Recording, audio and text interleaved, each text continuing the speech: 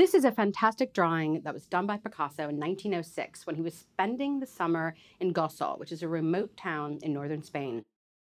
In this period, he was doing lots and lots of drawings on exactly this format paper, a high quality paper he really loved to work on, but scarce, expensive. And because of this, when you're looking at his drawings, you often are asking yourself, how many times did he use it? Are there other things to see?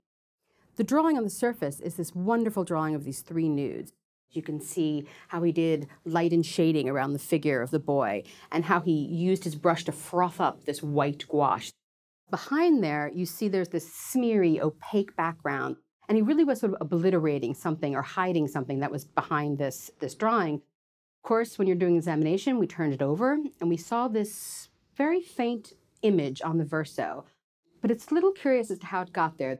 One of the methods is to use infrared light. It can penetrate the top layers of a drawing and allow you to see what is underneath. And what we found underneath was this well-formed drawing of this seated figure upside down. But when you change its orientation, you get a really good sense that he worked on this drawing and really was fleshing out a fully formed seated figure. However, even though it's close to the figure on the verso, it's not exactly the figure on the verso, which led to more questions about how this figure, as well as the figure on the verso, were made. So we used transmitted light, and this is light that comes through the back of the sheet. You can see that we were able to grab all of these lines and forms and shaded figures. As we look at this transmitted light drawing and superimpose it with the images from the IR, we can really start to line up how they relate to each other in the entire composition.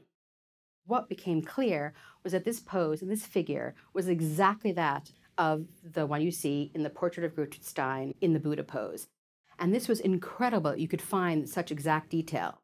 Now, he was friends with Gertrude Stein. He was working on a portrait of Gertrude Stein, one that he was working on before he went to Gossol. And this discovery really is an incredible link between having no early sketches and having a completed picture later. And it's just very interesting to see not only that it's on his mind, but how he's working through forms and drapery and features and shading.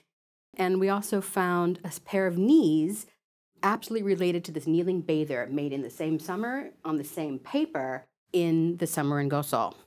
It's been so exciting to find not only such a well-fleshed out sketch of such a well-known person like Gertrude Stein, but also to find layer after layer of the forms, the way he was thinking about drawing, the materials he was using, and how all this goes to his development in creating his work and his experimental nature when it comes to materials.